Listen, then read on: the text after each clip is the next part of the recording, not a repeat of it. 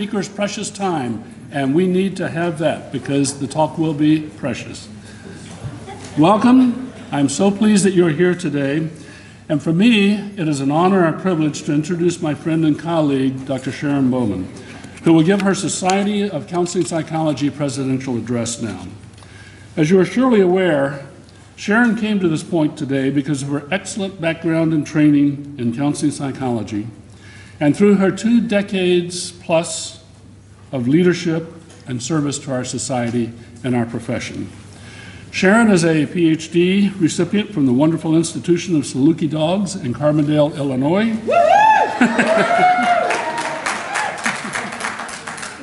A university, by the way, from which her predecessor, and that would be me, also received a doctorate degree about 2 decades earlier than she did. Dr. Bowman completed her internship at the Counseling Center at the University of Delaware and then went forth to do great things, which she has done beautifully. Dr. Bowman used her educational preparation very effectively since receiving her degree and has gone on to serve the people of Indiana, the nation, and indeed the world in both powerful and dynamic ways. She became both a health service provider in psychology and a licensed mental health counselor in the state of Indiana.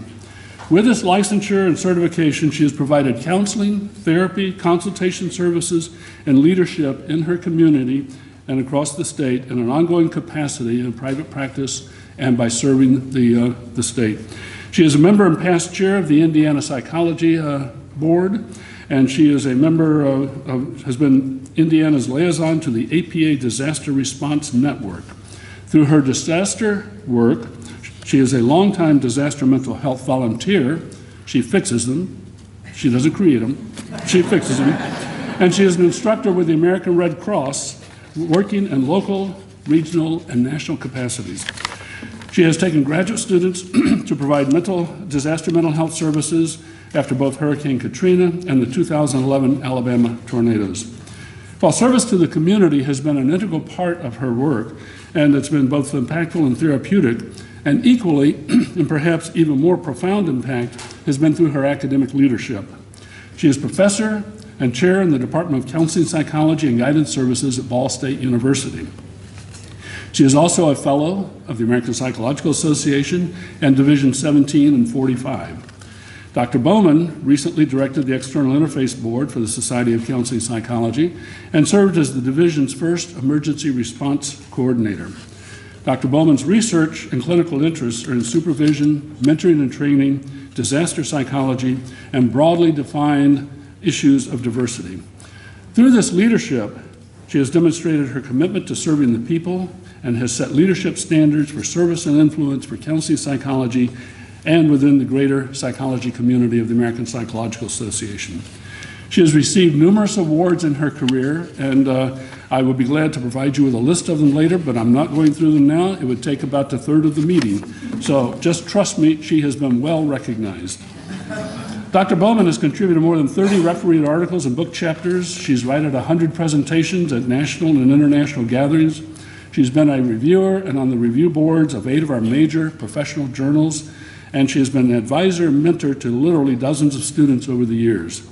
Thus, her scholarly and academic contributions have been impactful, profound, and have been influential for all of us. It must be said, though, that while she has been an academic star and a major service provider for years, she has other areas that often fail to appear in the official bios of presenters. This, in the case of Dr. Bowman, would have to include being, without question, the best pie and cake maker in the department,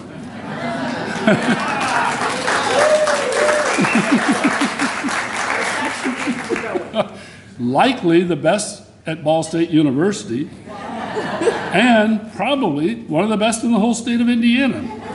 Additionally, it is understood from all who have participated in gatherings in which Dr. Bowman was a participant rather than a master of ceremonies that her quilting skills are the envy of all, for she can pull together a sweater faster than the APA Council can consider a motion. That's not saying a lot. Friends and colleagues, I give you our speaker, President Sharon Bowman. Thank you.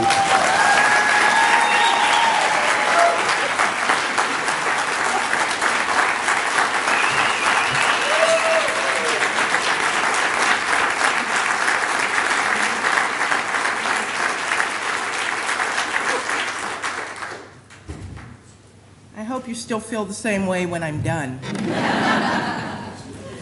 Thank you, Andy, for that wonderful introduction.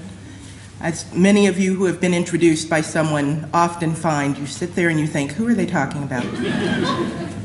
There are aspects of my talk today that are going to sound familiar because, and it's been reassuring to me over the last few days that I have heard people talking about the things that I promise you I had already written in my address before I heard you talking about them. So I'm not just stealing things from other people, and I was feeling a need to make sure I set that up front.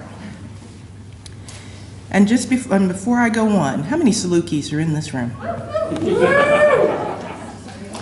I love my Ball State Cardinals, but I just have to check in with the Salukis. Okay. On a Wednesday in late January 2014, can you all hear me in the back? When I hit that point where you can't hear me, please let me know, because I know it'll happen. On a Wednesday in late January 2014, as we in Indiana were feeling less than happy about the weather, we'd hit another 5 or 6 inches of snow on the ground. Wind chills that would literally freeze a raw egg in minutes. I saw it on the news one afternoon. They did it.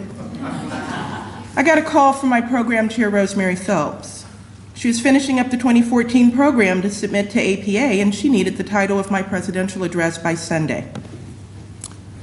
This was my face. I had no idea what I was going to talk about, much less what I was going to call this phantom speech, and this woman wants a title by Sunday. This is yet another surprise that my colleagues did not warn me about. So I told my husband Martin my dilemma. He said I should just call it Nelson and be done with it. It's the perfect title, he said. It's non-committal, yet it's intriguing at the same time. I could talk about anything I wanted with a title like Nelson, right? Nelson, you see, is my current dog. I asked Nelson what he thought. He indicated a distinct preference for a snack and a walk, not necessarily in that order. So next I turned to Debbie Nolan, SCP's executive director, and I explained my dilemma. Debbie started laughing about the Nelson idea. And then she said, well, why don't you just use your presidential address, title, the theme for the year, make up a title from that. It's like, the woman is a genius. I don't know why I didn't think of it. She did. So there we were. I came up with a title. So that's wonderful. I'm inspired now, but I'm also a little afraid. So at the end of January, that weekend, I started working on the address. I swear I started working on it. I got the intro done. I got the ending done. I didn't get to the meat of it before the snow melted, and those of you who were in the Midwest know exactly how much snow we had. As have many of you, I've attended a few of these addresses over the years. And it's one thing to sit out there and attend the address. It's another thing when you sit out there and you realize, oh, wait a minute, I'm going to have to give one of those. It takes on more significance at that point. I remember attending Barry Chung's address, being both enchanted and fearful at the same time, and thinking, oh my goodness, I've got to find out where I am with my slides. Thinking, oh my goodness, is that what I'm supposed to do? Could I back out of it now, before things got any further, and somebody got hurt, namely me? So afterward, I mentioned my budding trepidation to Andy Horn, who was now president at that time. And I'm thinking, Andy might be feeling the way I'm feeling about this. I didn't know Andy very well then. If I had, I would have perfectly anticipated his response. Andy said, more or less to paraphrase, no, not at all. It's your speech. Each one is different. Of course, it is the most important speech of your professional life. Yeah, thanks, Andy. Barry later added these encouraging words. It's only the most important speech of your professional life if you don't win the Leona Tyler Award. Thanks, Barry. I stopped asking presidents at that point. So I was still on the search about what I was going to say about this, the most important year of my professional career today. So I did what many of my predecessors have done. I went back and I read the past presidential addresses. I also asked my students to tell me which ones they thought were the best, but went back and I read a lot of them. Unlike graduation speeches, which go in one happy year and out the other, presidential addresses are memorialized in the Counseling Psychologist. We are a quirky lot, presidents are. Reading through a number of these addresses in short order really gave me a perspective on how to be profound in very few words. And as Andy had said, in all seriousness, each speech clearly reflects each speaker and the time in which that speech was written. So after all of this reading and thinking and worrying about how this moment was going to go, I came to the address in the same way I always honestly come to my writing. I create 50 different drafts in my head at times when I can't write anything down, like when you're driving. And when the time comes to actually write something, hopefully the words will flow well. So what is about to follow will seem like random thoughts, but I promise it all comes together at the end, or at least it did in my head. So to explain my year, I decided to play with combinations of the theme. So I'm playing with combinations of the words conversation, collaboration, and change. I am because you are. I shall start there. I am here today because my African-American father had the sense to listen to his sister when she told him she had met the perfect woman for him. I am here because my mother, as did many African-Americans in that time period, left Georgia and came to the North, where she met my future aunt and eventually my father. My parents each completed about a year of post-high school education, and they raised 3 children on a mail carrier's salary. From that vantage point, they expected their only daughter and oldest child to finish college, not just start, but finish. My 6th grade teacher was a Caucasian man who was teaching in a predominantly black, just overwhelmingly black elementary school in the 60s. And he told my parents I was college material, and they believed him. They didn't care what I chose to major in, as long as I was happy with my choice. Never doubt the power of early influences on a child's life. My parents taught me by example. My mother taught me to listen. She would smile, she would nod, she'd absorb the conversation around her, but it was rare that she ever shared her own responses or reactions. Yes, just like a psychologist. My father taught me to do whatever I wanted to do, even if no one who looked like me, as he would say it, was doing it. As a black man, he knew that he couldn't wait for other people to do something he wanted to do first, because he might be waiting forever to get things done, so he just went and did it. I took that message to heart, and I've had countless experiences because I got tired of waiting for somebody else to do it first. So I am because my parents collaborated on producing me, they gave me a shove, they sent me out to make my way in a world that doesn't always know what to do with me. I'm also here today because of the academic path I followed and the people who collaborated in guiding and or pushing me down the path. There are many nameless people who put a hand on my back or a foot in my rear, or in some cases they just got out of the way and let me be. For the sake of this address, though, I'm only going to reference 4 of the people who have paved my path. Nancy Betts, who is here today, was my undergraduate advisor at Ohio State. It wasn't even the Ohio State, though. It is now. She, of course, had lots of undergrad advisees, and trust me, I really didn't stand out in the crowd. I remember sitting in her office from time to time, not knowing what to do, not knowing what a step on my path this woman really was going to be. My master's advisor at Akron was Linda Subich, who happened to be one of Nancy's first doctoral advisees. And I was one of Linda's first master's advisees. It's a small world phenomenon, you know? Linda took me in hand, this child who really didn't know anything about acronyms or anything else, and she put me on the path to doctoral school. My doctoral advisor, Tony Tinsley, who is also here today, took me under his wing, and then he gave me a shove toward an academic career. He repeatedly told me that I should teach, and I repeatedly told him that he was crazy. I am an introvert, and introverts don't teach. Little did I know that most of us are introverts at the time. So one afternoon, Tony put me on the phone with Janet Helms, an African-American woman, a pioneering counseling psychologist, a woman who was 5 states away, who I had never met. She happened to call while I was in his office. Janet got on the phone with this child and told me that I had to teach. Even in that brief interaction, I understood you do not argue with Janet Helms. I am, because people, these people, is the microphone still on? Okay, see, it's not me. I am because these people are collaborators, and they initiated the movement of my path. I am here finishing this presidential year because some people supported the work I wanted to do, and other people got out of the way and they just let me do it. My leadership style, as my colleagues will tell you, is a perfect combination of my parents' approaches. I listen to the environment for some length of time until I get tired or my ears get full, and then I start to organize all the noise around me and I create a map that I can get the group behind.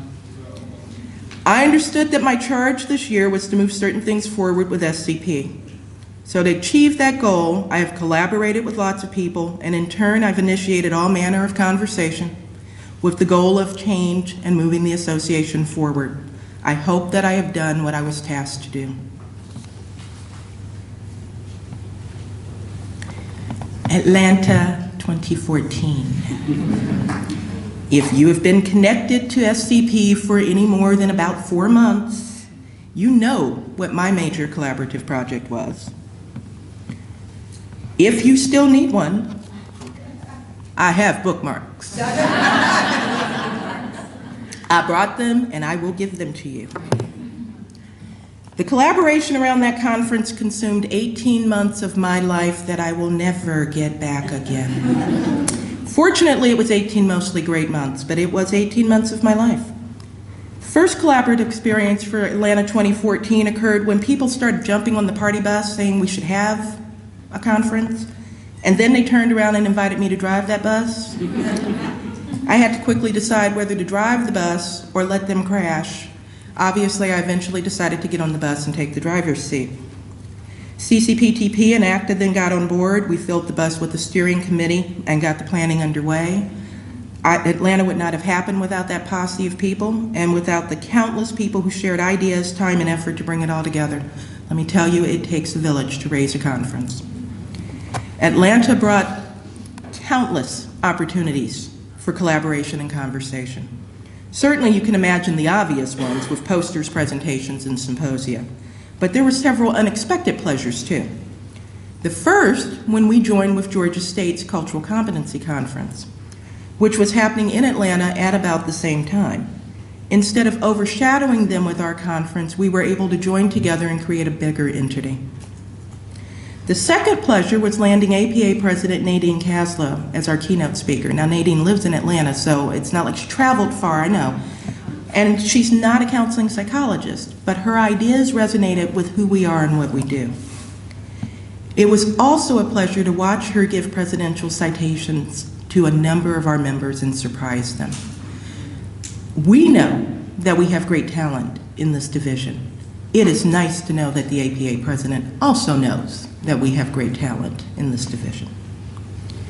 Next, for me, was the opportunity to hear the past presidential initiatives. To have my colleagues together, to have those 2 presentations happen, it was truly a delight to get to hear their perspectives a year, a few years out on what they had done and why they'd done what they did. Another amazing collaboration, which a number of people in this room participated in, was what we are now calling our mentoring dinners.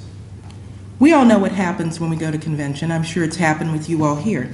You go to the socials or the dances, you connect with your friends and long-lost colleagues, and then you run off to dinner.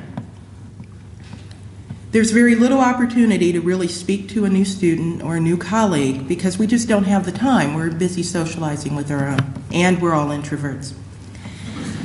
So to counter that practice, we invited a few of our seasoned colleagues to choose a topic and choose a restaurant, and then spend a couple of hours in spirited conversation with ECPs, with students, with anybody who just wanted to join them for dinner on a Friday night.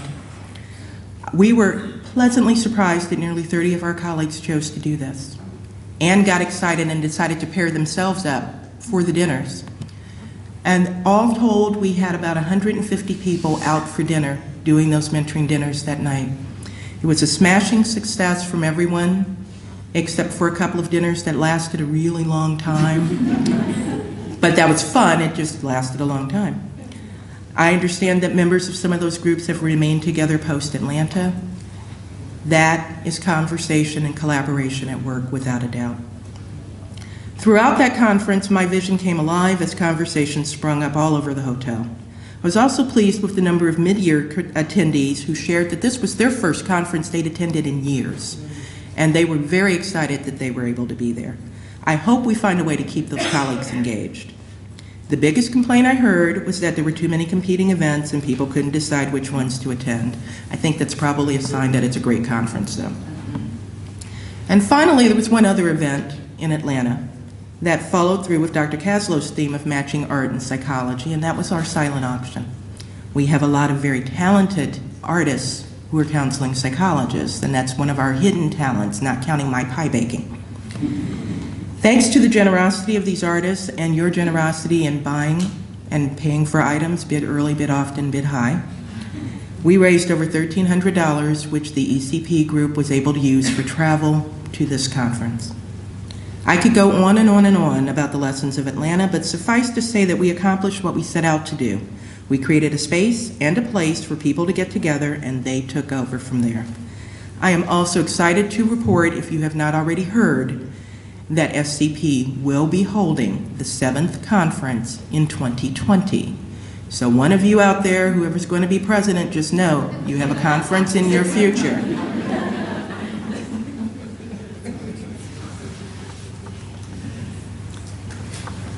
In case you never saw our paperweights, that's a peach. You may not be able to catch it in the picture.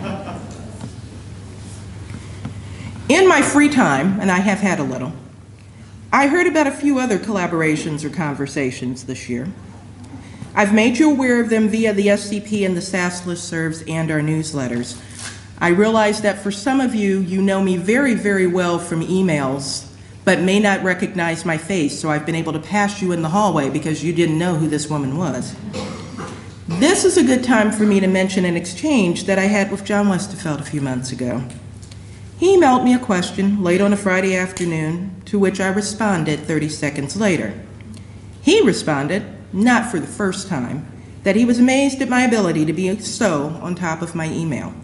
My response was this: I am tied, whoops, went too far.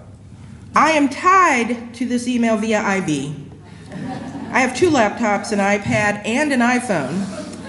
So being without one or more of them at my side is impossible. I can't walk a block without pulling out my iPhone to check for messages. I think I may deserve the latest iPhone for all of this work. So if you wonder how it is that you hear from me so often, it's because I'm attached by IV. In fact, some of the respondents to the recent SCP communications survey commented with appreciation for my regular communications with the membership. And now you know how I do it. I am anticipating my iPhone 6, by the way. Primary among the year's conversations was APA's drastic change in the distribution of divisional versus central office programming. While we had been told that changes were coming, we didn't know how those changes would affect us. In fall of 2013, we learned that we were going to lose 25% of our programming hours for APA 2014. At that point, the cabinet and the program chair had to make some fast decisions about how to handle our programming model. Our decisions would not only affect APA 2014, but they would also affect the stage for 2015 because we anticipate losing more hours.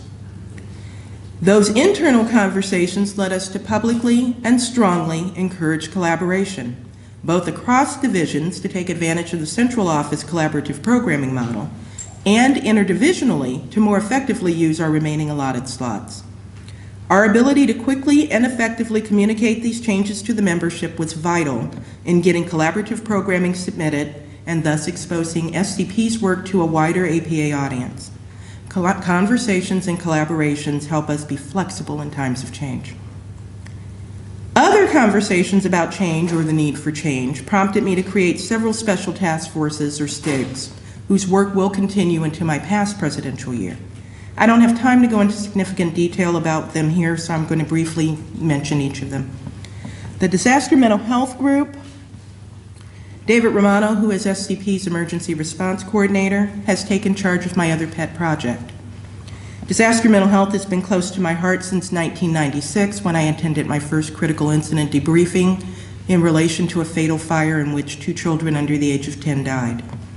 My charge to David was to help me increase awareness of disaster mental health among the membership of SCP. Easy, right? My attention this year has been divided, and this topic has not been given the focus it deserved. In my absence, however, David has been busy. He's offered a Foundations of Disaster Mental Health course in Atlanta, along with a well-received workshop on crisis work on college campuses. His task force met physically in Atlanta and since then via conference call, and among other activities, they are planning a survey of the SCP membership. The visibility and interactiveness of our convention programming STIG, just coming up with the title took us countless emails. Dom Scalise and Joe Hammer spearheaded a group to help bring us more fully into the social media era. Their charge was to increase our ways to promote SCP's amazing work at convention, while also gaining more immediate feedback on our offerings. I hope you've taken time to view some of those really amazing and very funny YouTube videos that were promoting SCP symposia and business meetings, you know, some of those emails that you were getting. And that those of you with phones that are smart enough to have scanners have actually used it to provide us with feedback post-session. I look forward to more great ideas coming from that particular group. My third STIG is the Awards and Recognition STIG. SCP, as you know, believes in giving awards and recognitions when they are due, and we want to give those awards to the most deserving people. As a division, the breadth and the depth of who we are and what we do has evolved over time, but we have not necessarily updated our descriptions of our awards to keep up with who we are now. On the advice and with the input of the Executive Board, the past presidents, and the Awards and Recognition co-chairs, I invited Tanya Israel, Linda Forrest, Bill Parham, Louise Dowse, Joida Hanson, and Mary O'Leary Riley, just imagine being on those conference calls, to work on this project for me.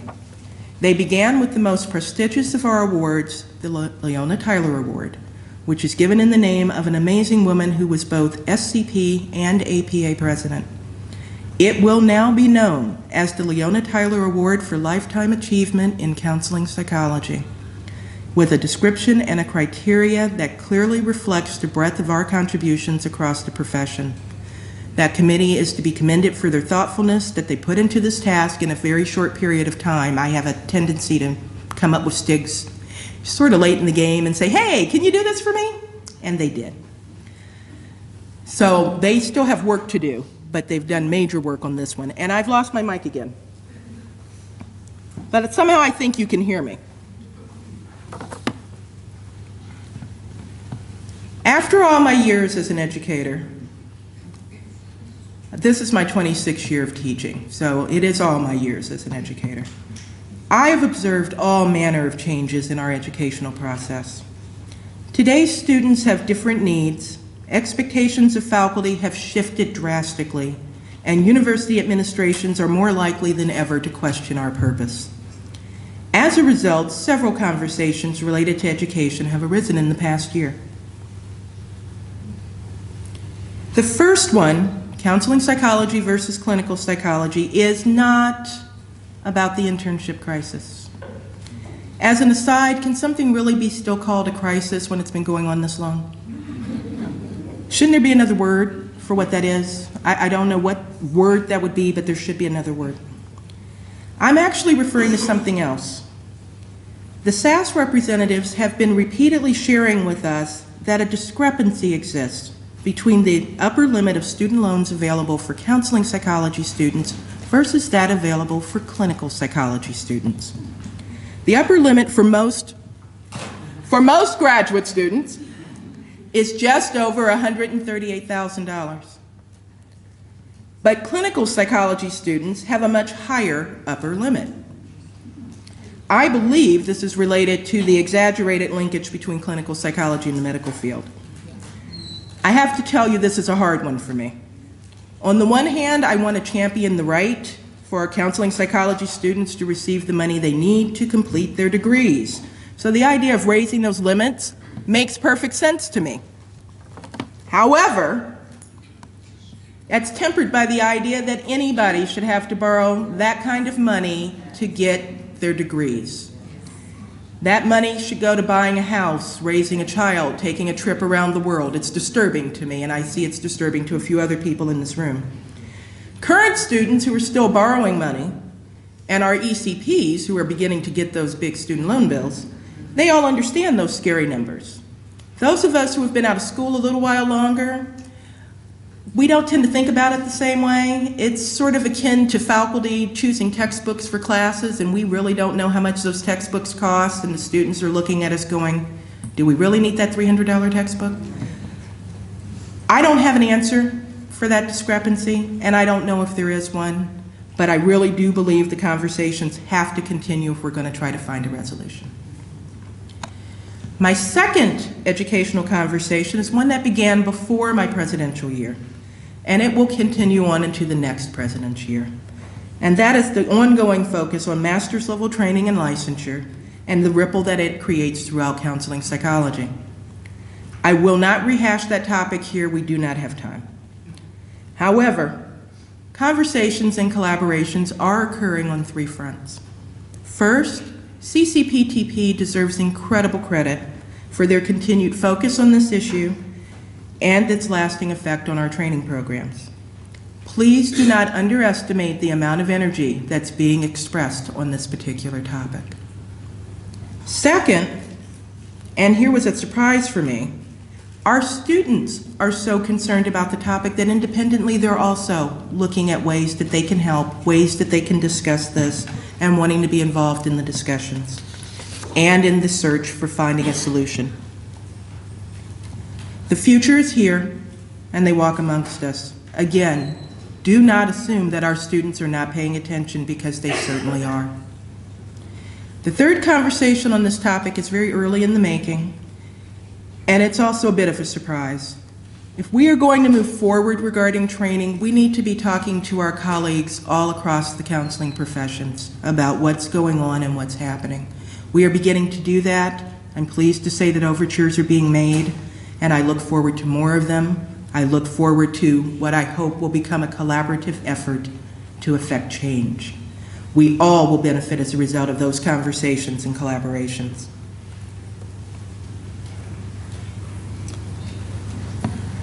There are some significant life events that are always a catalyst for change, whether we like it or not. I refer in this instance to birth and death. My presidential year began with a birth.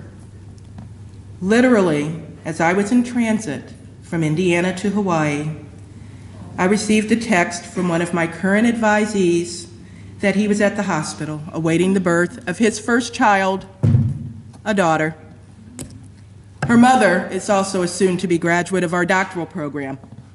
I don't think this mic likes me. This particular advisee was a member of the 2013 Leadership Academy, so his daughter's birth was the main topic of conversation an ocean away by all of his newfound friends. If you saw the Atlanta promotional video, you saw my future advisee, because she literally was the star of the video. One of my other advisees also became a first-time father that summer, so you see both of my future advisees in this picture. Babies are good omens, I think. The flip side of birth, however, is death, which we also faced this year. In January, I learned of the passing of one of my first doctoral advisees. I had a master's advisee die a few years ago, but this was my first doctoral advisee. His death was as painful as losing a biological child. We are not prepared to bury our children. Lonnie Duncan's loss was not just my own. His passing was a shock to his family, a shock to his Western Michigan family where he taught, and it was a loss to SCP in no small part because he was co-chair of the Awards and Recognitions Committee at the time that he died. I cannot tell Lonnie's stories today because Lonnie is not here to retaliate with stories about me or to laugh his great Lonnie laugh. Those of you who know him know what I'm talking about. I will only say this. Lonnie told me he was rooting against my winning the presidency because he knew that I would put him to work. And obviously he was right. The conversations held on various listservs in the aftermath of his passing serve as one more reminder that we do not know how many people we touch or how often our unsung efforts make the difference in someone else's life. More on that in just a few minutes. Other deaths occurred this year, stimulating yet other conversations. SCP lost 2 past presidents that I know of. We also lost Bill Stillwell, who created and managed our listservs for so many years. These 3 will be memorialized in the business meeting in the next hour. And although she was not a counseling psychologist, the work of many people in this room was shaped by Sandra Bim, she of the research on gender roles. Her life work and her death both occurred on her terms. And if you don't know how she died, you really should look it up. As I learned of these deaths this year, I reflected on what I might have learned from each of those people's existence, on what is then important in my own life, and what I wish my own legacy to be. So really, seriously, as my students will tell you, that I say all the time, seriously, what has changed? I have rambled on about the randomness of this year, about what has shaped me personally and professionally to get me to this place. I didn't save the world this year. I'm good, but I'm not that good. But I didn't set out to do that. At each point that I've spoken, the commonality has been that someone threw out an idea or saw a problem, someone else listened, and did something about it. Someone thought I should run for president, and I listened eventually. And I should back up. Someone thought that I should teach. I'm looking at Tony now. And I listened eventually. Someone thought it was time for the next counseling psychology conference, and I listened eventually. In Atlanta, and through the various committees and task forces I initiated this year, I created opportunities for others to start conversations, which may in turn lead to collaborations, and I can only hope to change eventually. You know how things sometimes happen for a reason? I was searching for the ending to this speech, and I came upon snippets of a TED Talk. I heard it playing in the background, and it stopped me in my tracks. TED stands for Technology, Entertainment, and Design. Their ideas worth spreading. Basically, they invite people to take about 18 minutes to share the essence of their idea with the audience. If you don't know TED Talks, please get on their webpage and check it out because they are incredible. This particular talk was by Drew Dudley, who is not a psychologist, but he was talking about leadership and influence. And the relevant part for me is that he was talking about what he calls lollipop moments. Lollipop moments. It's that moment when 2 people have an interaction that may be insignificant to one of those people, but to the other person it's life-changing and profound, and it's just a lollipop moment. The death of someone in my personal and professional life usually stirs me to think about such moments in my relationship with that person. And once in a while, someone will share such a lollipop moment with me, one that I don't quite recall, but frankly, when they share them with me, I'm not surprised that I allegedly said or did whatever they tell me I said or did. I shared one with you about Janet. I end here by encouraging each of you, and there are lollipops back there, I encourage each of you to continue the theme of my presidential year by sharing a lollipop moment with someone who's had an effect on your life. Tell them. They don't necessarily know. You will likely find, as I have, that the other person has no idea about the impact of that little moment. But the sharing will stimulate conversation, and who knows where the conversation will lead.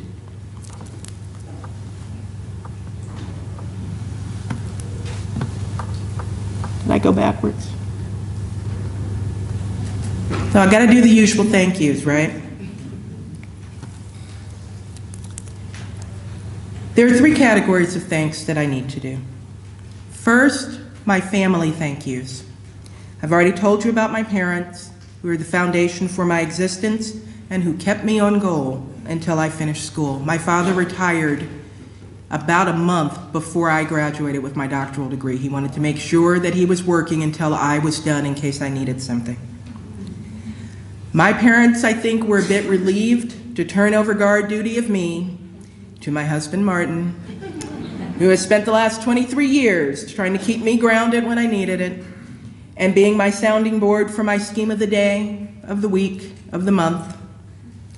One of me is more than enough for the world, as I say often, and trying to manage one of me is more than enough for the world. So I appreciate everything that my family and that my husband have done to keep me sort of in line. The second set of thank yous go to my extended academic family. I have been in school since I was 4.5. I do not know any other life. I do not understand how people go on vacation in October because I don't know how you do that. It's the middle of the, you can't do that, you know, finals, midterms, I don't know. I don't know any other life.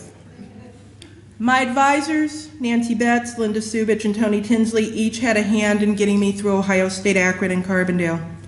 As I said in my fellows' address some years back, with that lineage, is it any wonder that I started out in vocational psychology? Where else was I going to be? Over the years, there have been numerous peers who have shaped my path, including my past and my present colleagues at Ball State, many of whom are here today, who have given me the freedom to do things that I never ever thought I would be able to do.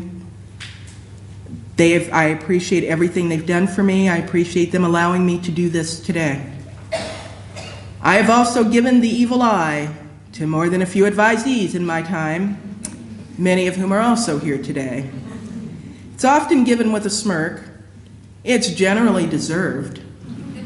And it's mostly, yes it is generally deserved.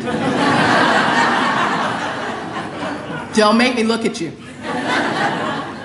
Mostly because I know that they could do better than they were doing.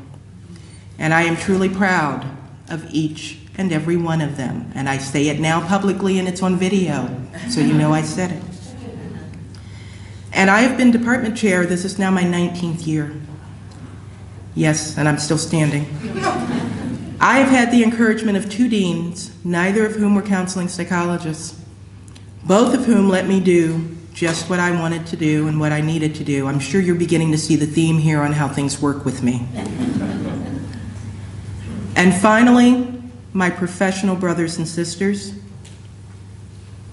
never randomly say to the president, you will serve at the pleasure of the president, unless you really mean it. There are people in this room who learned that lesson. I have a memory like an elephant. Oh, you said that? Hey, we need to talk. When I issued an invitation to serve on an SCP committee, a special task group, a chair position, or whatever I asked for, most of you agreed without blinking twice. I thank you ever so much for your service. You have granted me the opportunity to work with Tanya, Barry, Andy, Michael, and Jim, the recent, past, and future presidents, along with lifetime membership in the exclusive club of SCP presidents. The past presidents have cheered me on for the past year whenever I needed advice or words of wisdom. And last, but certainly not least, Debbie Nolan and Skylar Simonovsky have been my co-conspirators for the past year. I really couldn't have done this without their counsel, their wisdom, their reminder texts, and their patience with me because I send 3 a.m. emails. And yeah, many people know I send 3 a.m. emails. I am legendary. but they're reminder texts to keep me in line. I will end here. I am because you are. Without you, I could not be standing here today. In short, this has been Mr. Toad's wild ride. I became president-elect in Orlando, and that would be an Orlando thing. I would not trade this for the world. Thank you for giving me the ticket to ride.